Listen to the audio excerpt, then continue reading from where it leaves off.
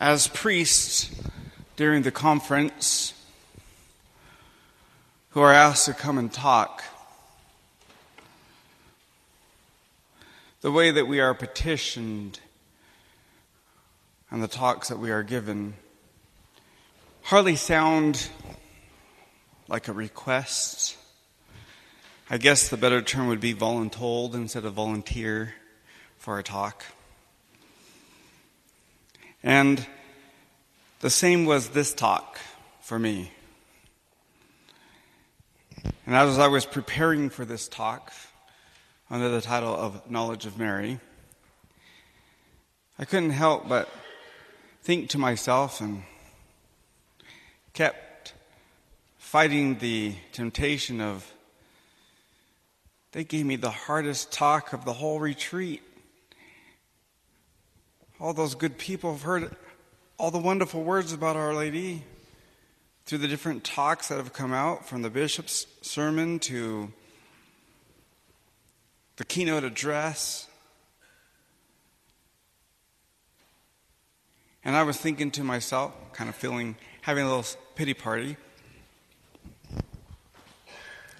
why was I given this? What can I say that hasn't been said?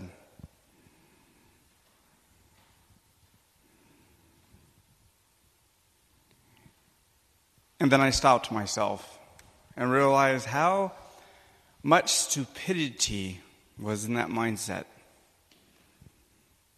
For never could a person say enough about the glories of Mary and about our wonderful mother. As St. John says at the end of his gospel, many other things which our Lord said and did which are not written, but if they were all written, the world would not be able to contain the books that would be written therein.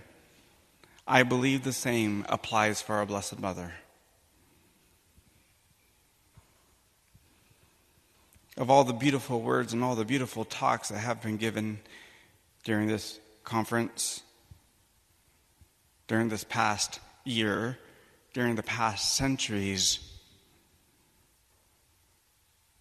I think we only begin to scrape the surface of the glories of Mary.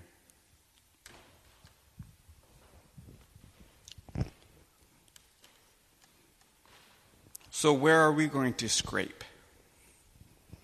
What part of the surface in this talk?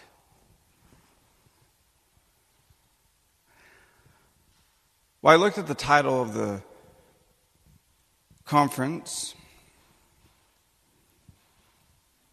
and I think I was inspired to start with the first word, knowledge. What is knowledge? If you do the etymology of the word, I think it comes from the Old English, snalese, something like that. I can't pronounce Old English. Cnalece. Snalese. I believe that's something like that. But what it means is acknowledgement of a superior, honor, worship, understanding accomplishment, wisdom. That last definition I like the best. The last two, understanding, accomplishment, and wisdom. It's easy to know, okay, our Blessed Mother's greater than us. She was his mother. That's easy. Honor, worship, those two concepts often get mixed up. Protestants say we worship our Blessed Mother. We say we honor her. The early writings of the church fathers, they call her the Theotokos, the God-bearer. This is an honorable position, but only God is worshipped. But the God in her is worshipped. So we need to understand the accomplishments of our Blessed Mother, or rather, the accomplishments through our Blessed Mother.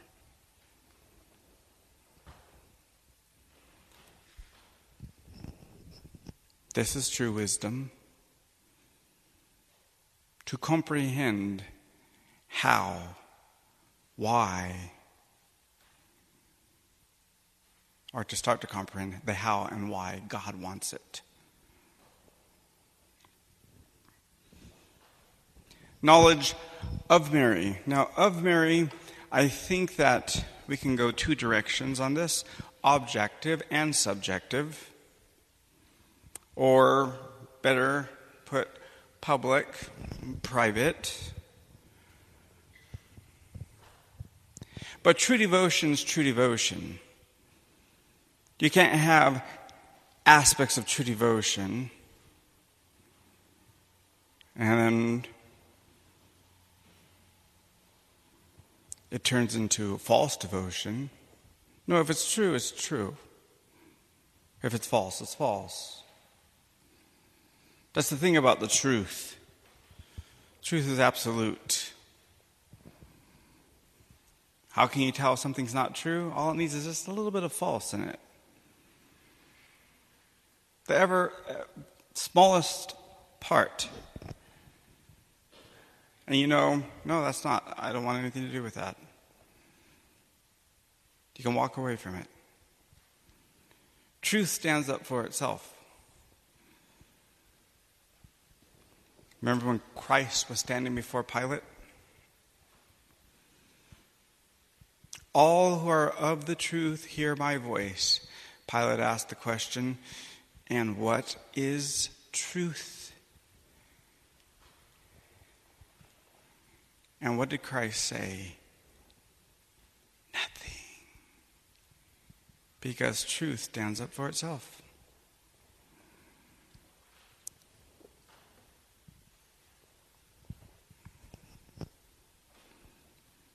So let us visit public revelation about our Blessed Lady.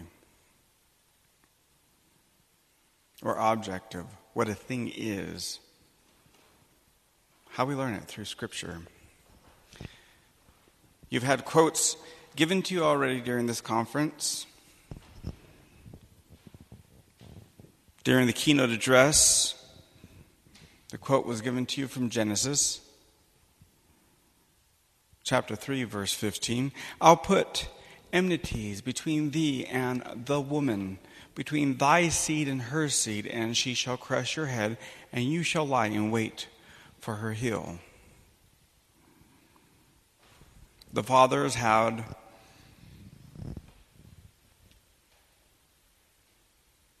without a doubt pointed to the woman as our Blessed Mother, the woman of Scripture. In Scripture, we find prefigurements. You have Eve, Sarah, Rachel,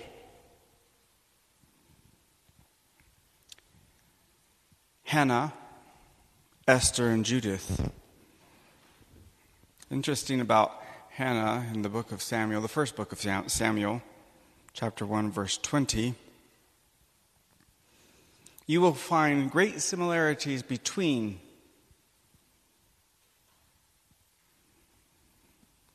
what she says and what our Blessed Mother says to Elizabeth at the visitation in the Magnificat. If you ever get a chance, do a little study of the Old Testament. We don't have time to go into all of it here. All the prefigurements of the Old Testament. Of course, we know that Esther saves her people, going to the king and petitioning to the king in only the way Esther could, as our Blessed Mother saves us only how she can when she goes before her divine Son. Judith cuts the head of the enemy off. prefigures our Blessed Mother, who was foretold in Genesis, she shall crush your head. The enemy is that loser, the devil.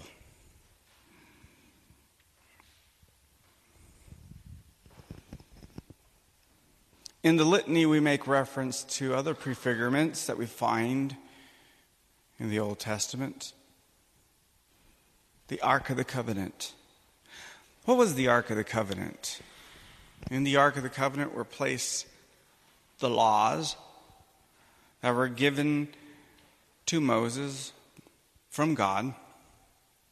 What else was placed in that ark? The rod of Aaron, which Moses used, turned into a serpent before Pharaoh, made the Red Sea open so the chosen people could go to safety. Also, that rod was used in striking the rock for water to come out. So many significance in all that. The rod made of wood, the wood of the cross, the rock which water comes out of, the church. Cephas, upon this rock I will build my church. Petrus. Water. The name for water in Latin is maris. Maria. Interesting correlation there. We use this water. This water is always a promotion of life. Our Lord, in instituting baptism, uses water as an outward sign to make a human being a child of the Heavenly Father. We are reminded of this great institution every time we walk into church, and we take holy water and we mark ourselves with it. An instrument Christ uses, but no greater instrument than our Blessed Mother, Maria. Ave Maria.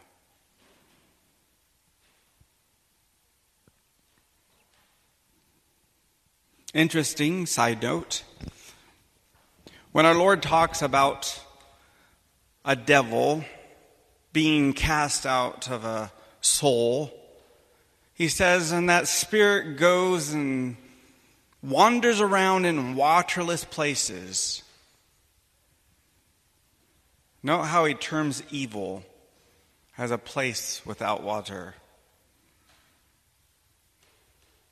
Interesting, all the connections we could make. Also in the Ark of the Covenant, we have the manna, which God sent from heaven, able to give them life, sustain life, easy enough for a child to eat and digest, and with vitamins and minerals enough for a man to do a full day's work. Free gift. It would rain down manna from heaven. This was all in the Ark of the Covenant. And we call upon our Blessed Mother as the Ark of the Covenant. What's the symbol of the manna? Of course, that's so easy. That's Holy Communion. That's the Blessed Sacrament. Children can receive it. Adults can receive it. Food for the soul, for both sinner and saint alike. It makes saints out of sinners and draws saints closer to their Heavenly Father.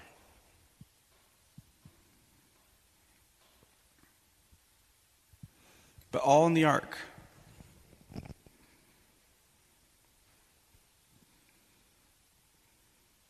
On the Ark of the Covenant, we have adoring angels.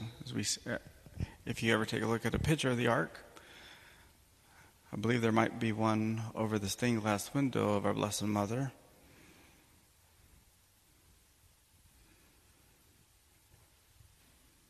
How does this represent our Blessed Mother? Well, she's queen of heaven and earth, queen of angels and men. Titles the church gives to our Blessed Mother. It reminds me of that song the nuns so beautifully sing, where it says, "O angels, you call her queen, but we call her mother."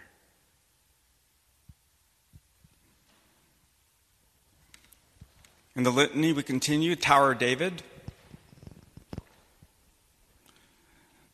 This is a Tower of David built to keep back the enemy, a strong fortification. Why is she called the Tower of David?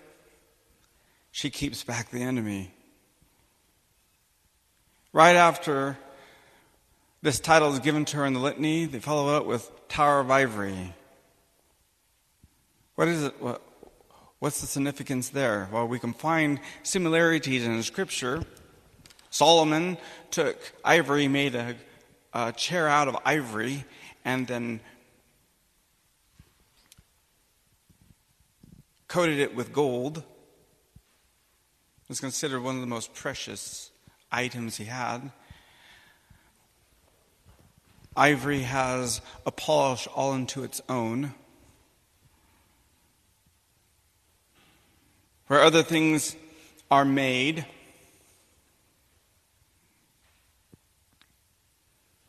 and through time they deteriorate and fall apart, ivory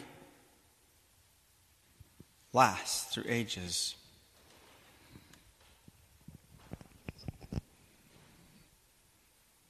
When God made our Blessed Mother, when God made his own mother, made her beautiful, without stain of sin, bright, a polish all unto herself. Strong substance, lasts through time. You cannot go wrong with this Tower of Ivory. Stability, unbreakability, beauty. We go on through Scripture. We read in the book of Isaiah, chapter 7, I believe, verse 14. Behold, a virgin shall conceive and bear a son, and he shall be great. He shall be called Emmanuel, God with us. Remember St. Joseph? He was going through this horrible trial after our Blessed Mother came back from visiting her cousin Elizabeth, and he found her with child.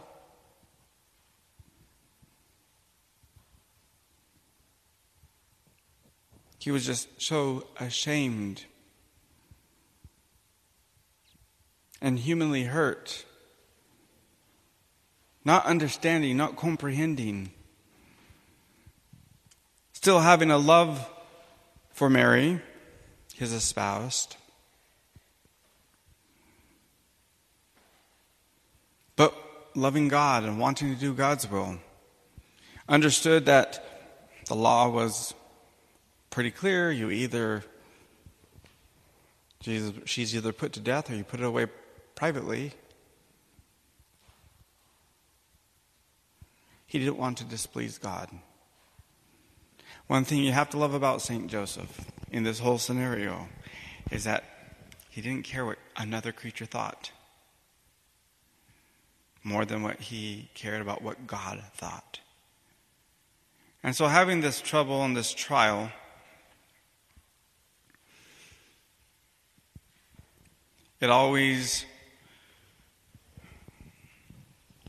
I always understood it as maybe he was just exhausted by going through it and he fell asleep.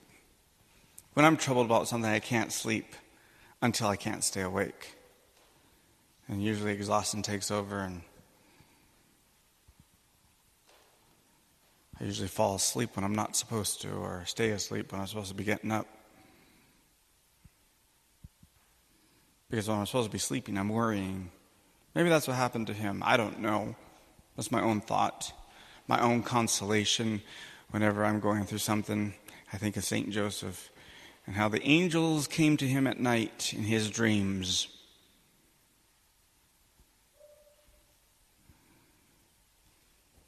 But when the angel comes to St. Joseph in a dream, telling him, do not be worried about taking Mary for your spouse, for your wife, he points right to Isaiah, the Old Testament. For he that will be born is God with us, is Emmanuel. It's God's will. Don't worry about it. I often think about St. Joseph and what he thought. He fell asleep, having been worried about his spouse being unfaithful. An angel comes to him, and we all would naturally think, oh, well, then he was probably overjoyed and was probably relieved.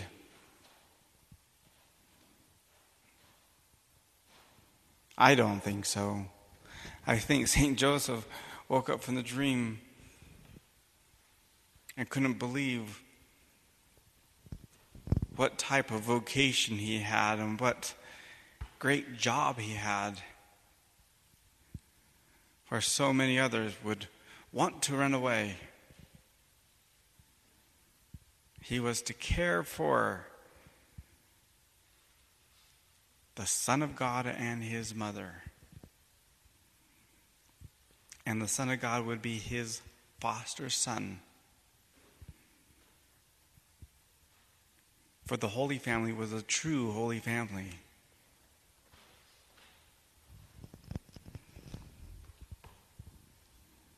But you can see, it's not written in Scripture, but you can see where the consolation, where Joseph was able to,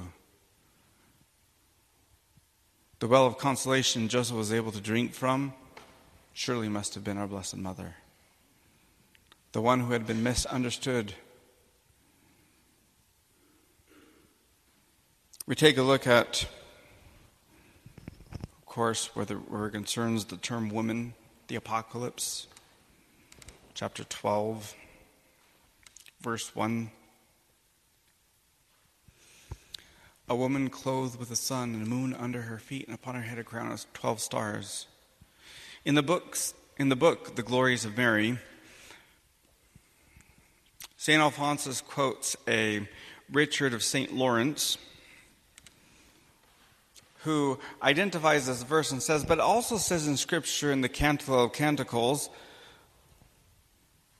in chapter 4, come from Lebanon, my bride, come from Lebanon, come, you shall be crowned from the haunts of lions and from the leopards of the mountains.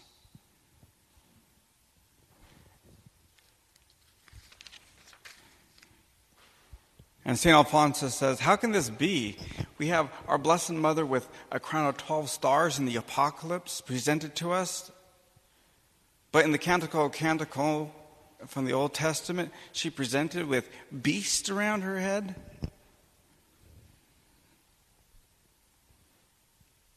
St. Alphonsus explains further in his book, these beasts are sinners who, through Mary's favor and intercession, have become stars of paradise, making a better crown for this Queen of Mercy.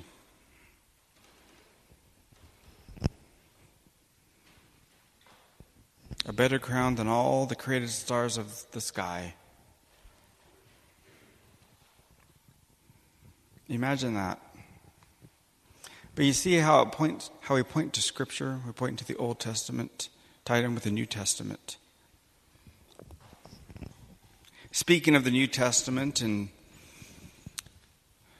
the Gospel of St. Luke, chapter 1, we read how the angel Gabriel was sent to a town of Galilee called Nazareth to a virgin espoused to a man named Joseph of the house of David, and the virgin's name was Mary.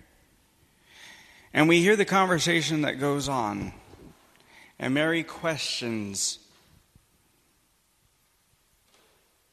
not because she doubted, like Zachary, but questions because she wants to do God's will. We see this predominant in her life, wanting to do God's will. Our motto in life simply should be God first, always first. If we live that way, we will have no regrets. We'll have no spiritual problems. We'll have difficulty. The cross does get heavy. The path is narrow. But if there's ever a lesson that we can learn from our Blessed Mother's life, it is that God first, always first. Whether I understand it, whether I like it, whether I think this way or that way, God first, always first.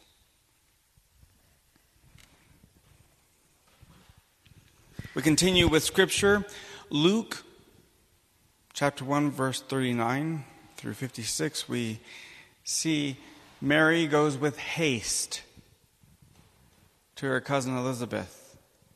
And demonstrated to us through Scripture is how our Lord wishes to work. Before our Lord is born,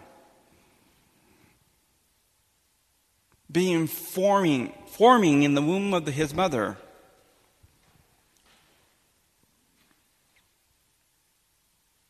he starts his work. Elizabeth says, "How shall it be that the mother of my Lord should come to me? For the moment I heard your salutation, the babe in my womb leapt for joy." And the fathers of the church make no bones about it. The doctors of the church identify that it was at this moment that original sin was taken away from the precursor, John the Baptist, in the womb of his mother. God makes use of instruments. Why? Because he needs to? No, because he wants to. Do we understand it? We don't have to. All we have to understand is it's his will. And because it's his will, it's good. But we see how special she is. And Elizabeth identifies how special she is. And you see what our Blessed Mother, her response is? There's no false humility, no false pretense. She is there to promote God's will. And God's will is, as she says, "My soul magnifies the Lord." How can a creature magnify the Lord? Is he so small that you cannot see him? That he must be made bigger so others can see him? No. Magnifies the goodness of the Lord for others to see. Magnifies the greatness of the Lord as great as he is for others. My soul magnifies the Lord. My spirit rejoices in God my Savior. You see how she points back to him? Any good that I have, it's because of him. It's not because of me. I didn't earn this. That's where we oftentimes get it wrong in our spiritual life. We somehow think if we go through this novena or we read that book or we know this quotation or we do this spiritual exercise that makes us holy. Those spiritual exercises can be a means of holiness and goodness only when they are attached to he who is good and holy. Not because we do them. That's the difference between saying your prayers and praying your prayers. saying the Hail Mary and praying the Hail Mary, saying your rosary and praying your rosary. And there's an absolute difference. And if we are to bring a change into this world, which I believe it's our vocation, it's our call to bring a change into this world, into this sinful, black and bleak world, to make sure that we are those lights of the world. The darkness does not comprehend, as our Lord tells us, you are the light of the world. Let your light shine before men, so that they might see your good works and rejoice in your Father who is in heaven. Then we had better get busy and stop making the things that are supposed to be holy selfish. I'm so good because I go to church. No, we go to church to become so good. I'm so good because I went to communion today. No, you're better because you went to communion today.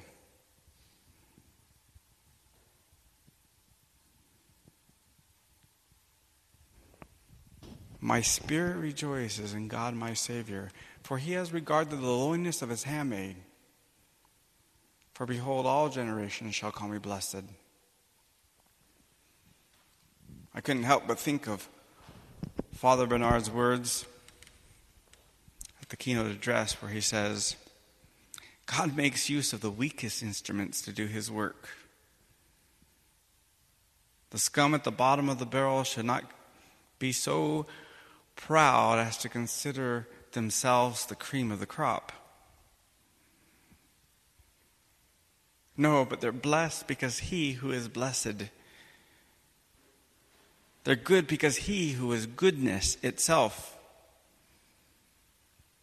makes use of them. God doesn't love us, as he says, because, I think he was quoting St. Augustine, God doesn't love us because we're good, or we're great, or good because God loves us. It's almost an about-face from the way our fallen human nature thinks.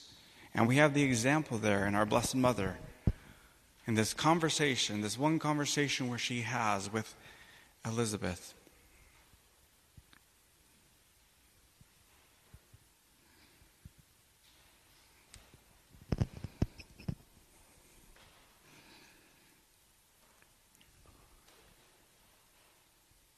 As we have already said, God can do whatever he wants, however he wants to do it. If he wanted to come down and redeem mankind by touching it with his pinky, the world would be redeemed. If he wanted to shed one tear, the holy writers say that one tear would be sufficient to have washed a multitude of sins from worlds, to redeem worlds. So what a sublime lesson that Almighty God, love so great,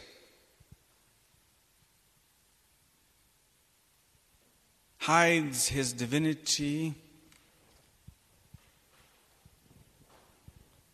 under the veil of humanity.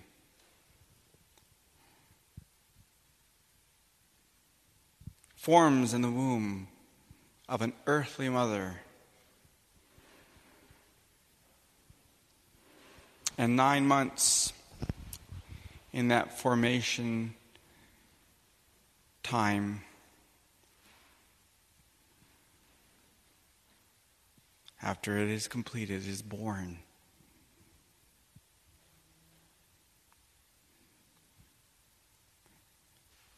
People will say, well, of course, that's Christmas. That's just the way things are. No.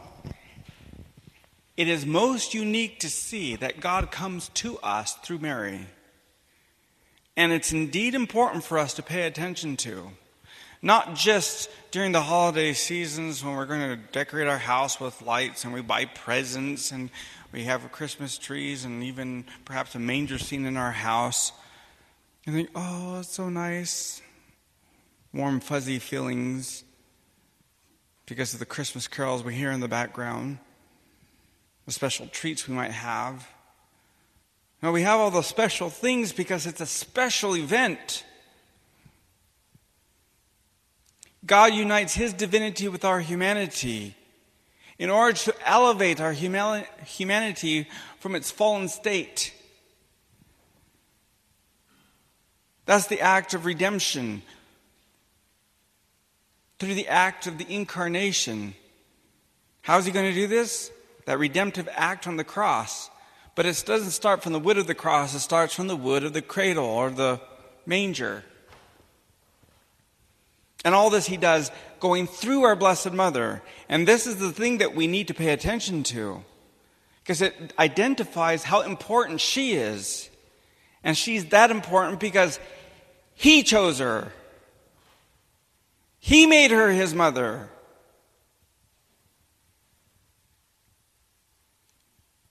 She is the woman of his story. She is the woman of history. From Genesis to the Apocalypse, if we pay attention to our scriptures, this is given to us over and over and over again. And if there has been ever a time when one ought to pay attention to this great mystery, it is now. In Matthew chapter 2, verses 9 through 12, it talks about the three wise men, or the wise men, I should say. We identify three through tradition, sacred tradition, I think. Well, at least the church holds out three saints, so. But there may have been more. It says, wise men came from the east. They saw his star. And it's interesting how, after their long journey, what Scripture tells us they saw. Scripture doesn't say, and these wise men saw the child of promise. Scripture doesn't say, and these wise men saw the Redeemer of the world.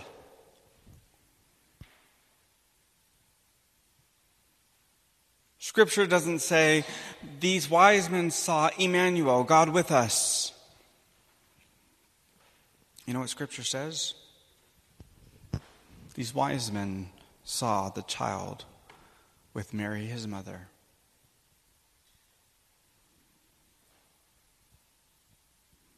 Identifying how important the whole concept is. Mary's his mother.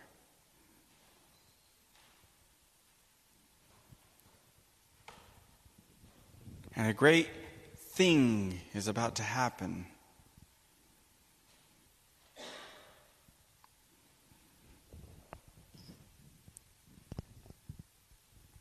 After being with his mother,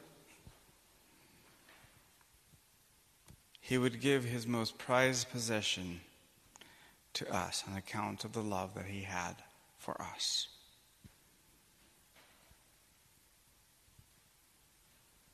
If we will have her.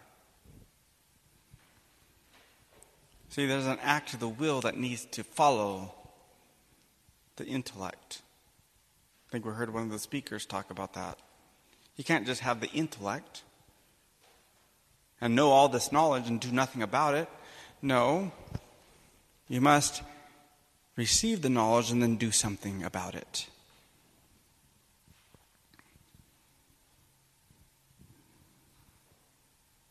Of course, we have in Luke chapter 2, Simeon identifying the Messiah. Now thou canst dismiss thy servant, O Lord, in peace. The salvation of Israel and a revelation to the Gentiles. And then what does he say? He turns to the mother and says, thy own soul a sword shall pierce. We have our nice little cute pictures of our Blessed Mother of Sorrows, and they have a nice little dagger.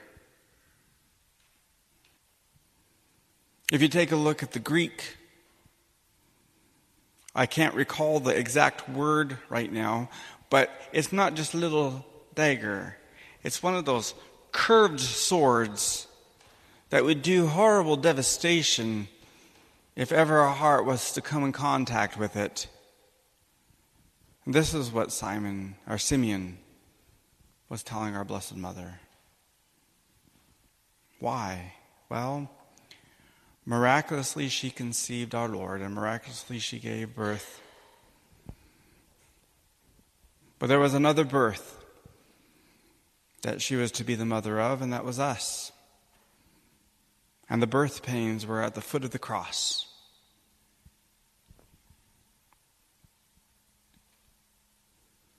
We'll get to that in just a moment. We have in Matthew chapter 2, verse 13, the angel once again appearing to Joseph. Doesn't say, save the child, Herod seeks his life. Tells Joseph, though, Herod seeks the life. Take the child and his mother. See, the two go together.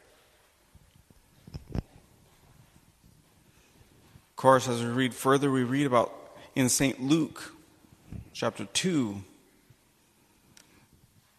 where our Lord is lost. And they find him in the temple. And our Blessed Mother asks, Son, why have you done this to us? Thy father and I have been seeking thee in sorrow. And his reply was, why did you seek me? Did you not know that I must be about my Father's business? And Scripture makes sure that we know that her heart is affected, and she ponders all these things in her heart. Remember, what she wanted was God's will. In John chapter 2, verses 1 through 10, we read how our Lord begins his public life. How does he begin his public life? By a request of our Blessed Mother.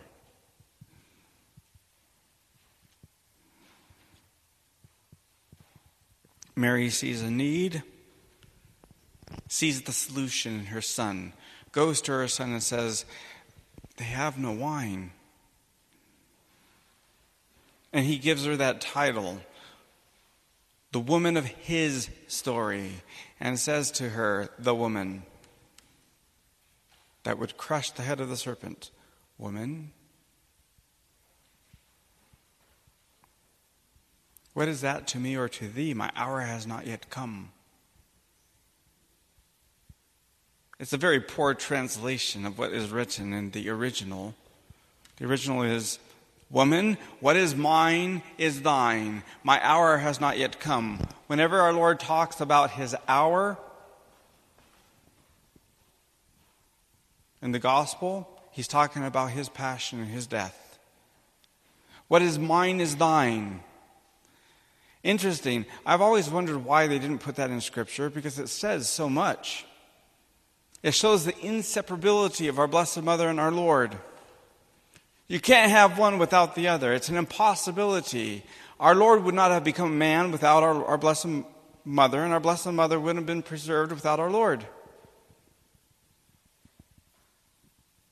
As we began this conference, you want to find the king, find the queen.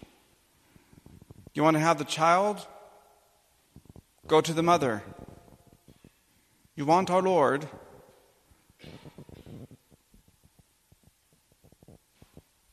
Have a devotion to our Blessed Mother. Where there is Mary, there is Jesus.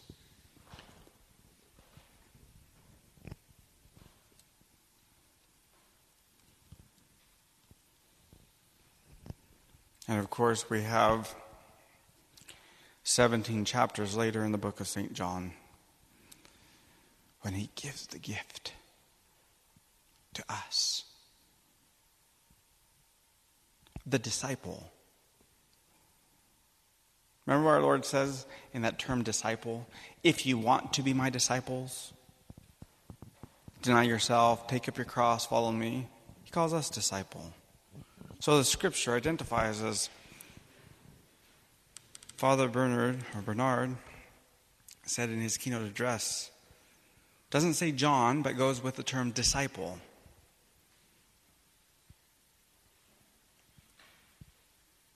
Behold your mother. How can the human mind comprehend this? God becomes man, preserves a creature from its fallen state, from original sin,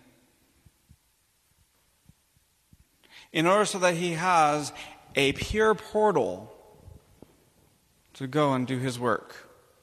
He can do it. He's God.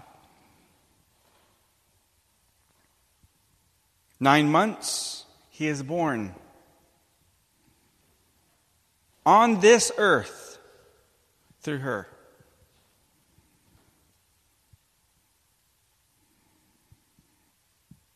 We read how he is lost. But after that, we read about 30 years of silence. He grew in age and grace and wisdom before God and man. And he was with her for 30 years. Begins his public life by her request for somebody else, because they were going to be embarrassed at their wedding, on their wedding day.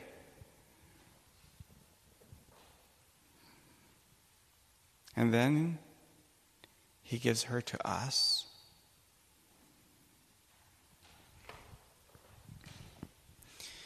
In the Acts of the Apostles, you can almost hear the conversation take place. In chapter 1, the conversation that's not written, but which led to the events we read about in chapter 1, verses 12 through 14 of Pentecost. If there's something we read about in Scripture, we read how the apostles were always kind of arguing with one another. They were arguing which one's going to be the greatest. Peter, in the Last Supper, was cursing and swearing that he would never do it. He didn't want to lose face in front of the other apostles. They're very human. Thomas is doubting things. Philip's not getting it. Show us the Father and it is enough. Philip, haven't I been with you this long? And you do not understand that they who see me see the Father as well? But I think the conversation probably kind of went something like, they witnessed the ascension. They're standing there. The angels tell them, "What are you doing here, men of Galilee? You have a job to do." And that job doesn't have anything to do with the weather. Why are you looking? He's going to come when he decides he's going to come. You have a job. And they're walking back. And they really don't know what to do.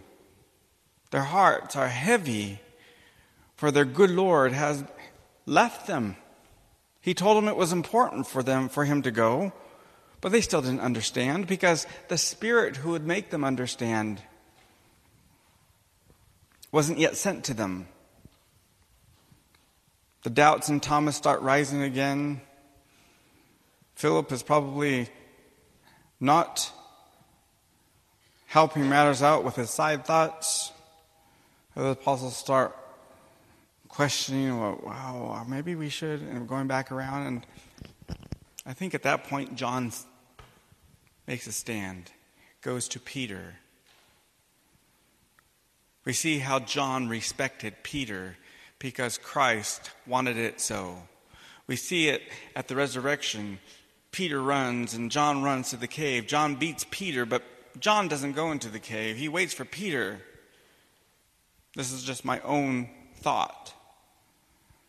But John, in the midst of their whole conversation, as they're leaving that mount where the ascension took place, says, I know what we should do. And Peter says, wait, people, quiet. Okay, what's that, John? I know what we should do. Well, what's that? Let's go to her. Remember I told you from the cross, he gave her to us. Remember he said, behold your mother. Well, let's go to her. She'll know what to do. And then began the first novena, the most powerful novena for the coming of the Holy Ghost. How God works through this wonderful creature of His most pure and beautiful daughter, obedient at His request, His most loving and perfect mother, and His sweet and holy spouse. As the Holy Ghost came upon her, so the apostles would go to her, and after they had prayed with her, would come upon them. Now it comes to us, subjective. Remember we talked about knowledge of Mary, our knowledge of Mary. We can gather all this knowledge, but it's just all out there. There's libraries with books in them. But it doesn't make libraries smart, or doesn't make them grow or perfected. What are we going to do with all this knowledge? This is where we consider our devotion. There is no question that you good people in this church want to have a true devotion to our Blessed Mother. Why else are you here? Of course you do. But that devotion can only be had one way and for one purpose. One who has true devotion to our Blessed Mother is one who wants to go to Jesus through her. It is not true devotion when we use our Blessed Mother, or any type of devotion to our Blessed Mother, as some type of a superstitious lucky charm. Or if I say this prayer, or if I do this, I won't go here and I won't do that. Not at all. The main reason why we have a devotion to our Blessed Mother is to get closer to Him. When we truly go to her and we open our eyes, we only see one thing. She points more clearly to Him. That's why when she came to Fatima, she said, my son desires that you have a devotion to my Immaculate Heart, that you make reparation. It's not my wish, it's His wish. And because it's His wish, it is my wish. The great fiat sums up the life of our Blessed Mother. The fiat she lived, the fiat her son lived, and the fiat her son preached. Remember when the apostles, they wanted to learn to pray. They heard our Lord preach that great Sermon on the Mount. And they came to Him all excited and said, Lord, teach us to pray. What a great request. In itself is a prayer. The apostles and their request for our Lord, their petition to teach them to pray. I wonder how many of us think we know how to pray and never ask the good Lord or His Blessed Mother in all humility to teach us, to talk to them properly. Most people think that they pray because they have big books that they read out of. And part of the problem with their prayer is they never shut up and let the good Lord speak.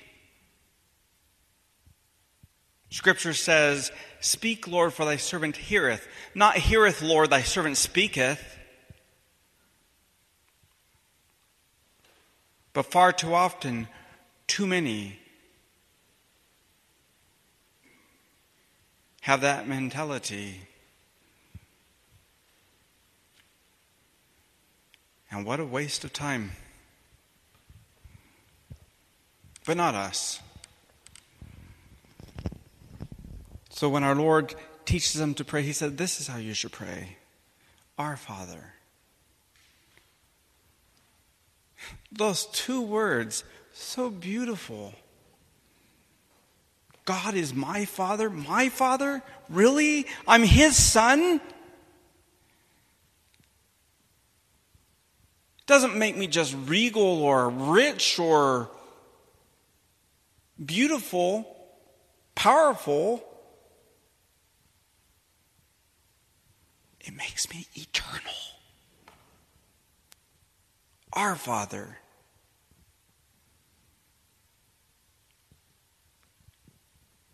Where is my Father? Who art in heaven. Well, then wait a minute. That must mean that my home is not here.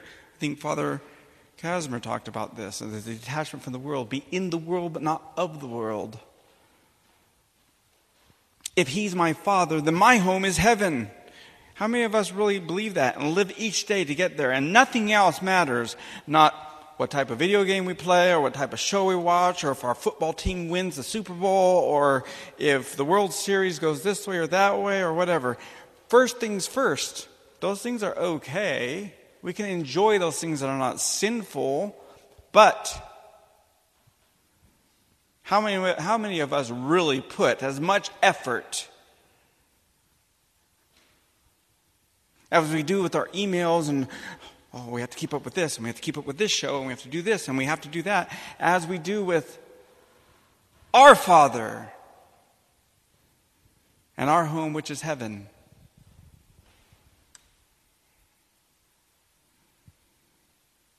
And our Father is holy to his very name. Hallowed be thy name. Therefore we, his children, must be holy.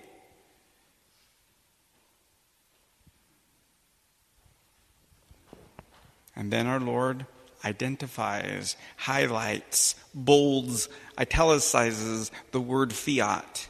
Fiat voluntas tua. Thy kingdom come, thy will be done. Not my will, but thine be done. That was his prayer in the garden. That has to be our prayer. And that was our Blessed Mother's prayer first. Fiat mihi secundum verbum tuum. Be it done to me according to thy word.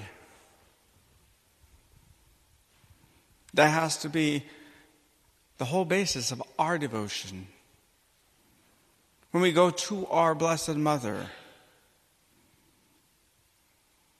we go to her as children of hers, trusting, confident, not in our prayers, not in our words, not in our deeds, not in ourselves, but in her, our life, our sweetness, and our hope. What makes her this? No, I should not say what. Who makes her this? Her Son. He who is mighty has done great things to her, and through her to us.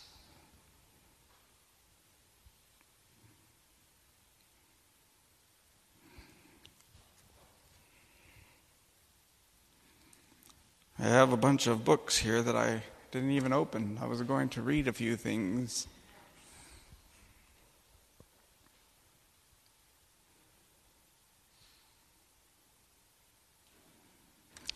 But I'll end with a story.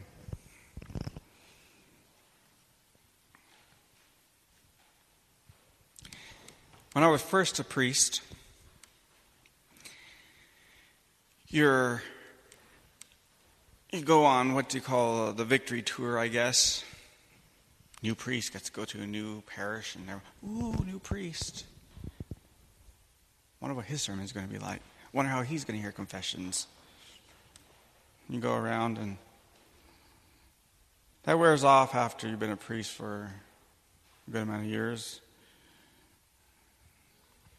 Been a priest now, I think, for 18 years. But I still remember I was in California. I was taking Father Radecki's place. And there was this kind older lady who had befriended me when I was out there helping Father Dominic before. I stayed at her place. And she wanted to take me to Santa Barbara. You know, when you're in California, coming from the likes of Eastern Washington or Colorado or Nebraska.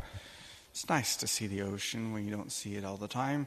So you want to take me out, see the ocean. It was a nice day. We got out there. I still remember. We went to Wendy's. Why do I remember we went to Wendy's? Because I got a phone call. Cell phones weren't like they are now. Everybody has one now, but back then they didn't. Had this little pager. It buzzed and gave a phone number, and I had to go find a phone and make a phone call. And this lady on the other line was telling me, "Oh, Father so-and-so, he's in the hospital. He needs a priest right away. It's a matter of great emergency." Okay. Being a new priest, you don't ask the questions that you ask now. Okay, what do you mean by emergency? Does he have a splinter in his finger? That's not an emergency.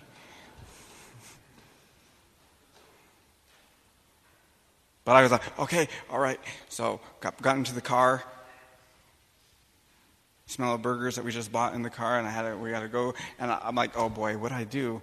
Where's the tabernacle key at? Is the sacristan going to be there? How am I going to get the Blessed Sacrament? Where are the oils? All these things. I remember I was frantic.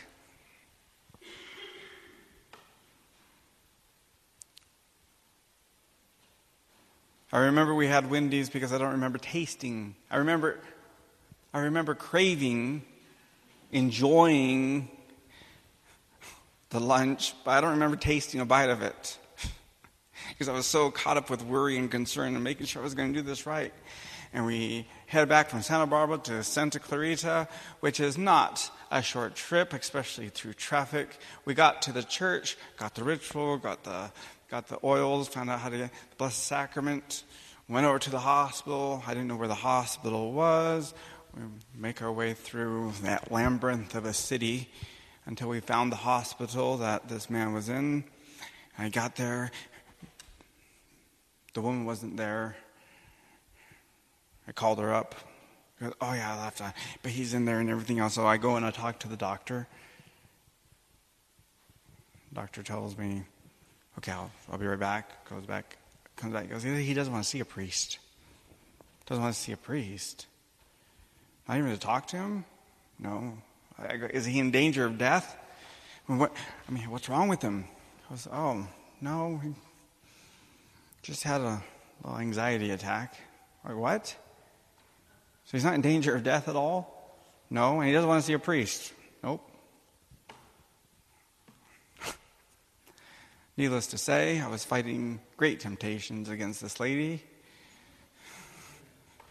especially after battling a little bout of indigestion on account of the way we handled lunch that day. Anyways, I said, I'm not leaving here until I go and see the guy. At least go talk to him. So I went and finally, he said, yes, I'll see the priest. So I went in there and tried to talk to him. And I remember we were praying. We had prayed the rosary. And I went in there to talk to the guy. And the guy really didn't want to see a priest, and he wasn't in danger.